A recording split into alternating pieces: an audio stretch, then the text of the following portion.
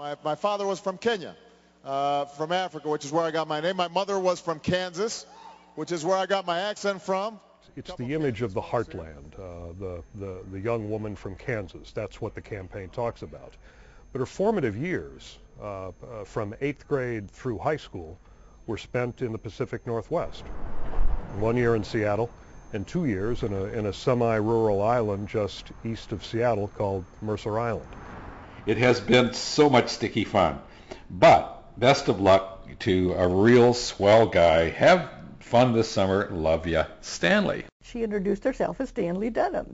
She just explained, my father wanted a son, I'm it. It became quickly obvious that her unusual name probably came along with a sort of a young lady that wanted to go by her own drum.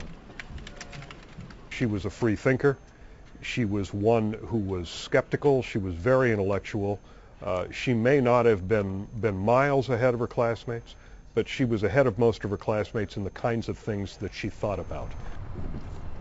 Our lockers were right next door to each other because I was a Botkin and she was a Dunham, and our lockers were next door to each other all through high school. So I always had Stanley in my life every morning at the locker.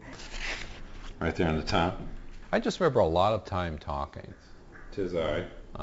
We would, sit up late at night and talk about the world and about what we wanted to do and where we wanted to go, and we were again trying to criticize the foibles of the generation that came before us. And Stanley, 1959 Quillen Scroll. She was always very positive and certain about the goodness of people. And I like that about her. And I see that in him. I like that about him. And now a candidate for President of the United States, Senator Barack Obama.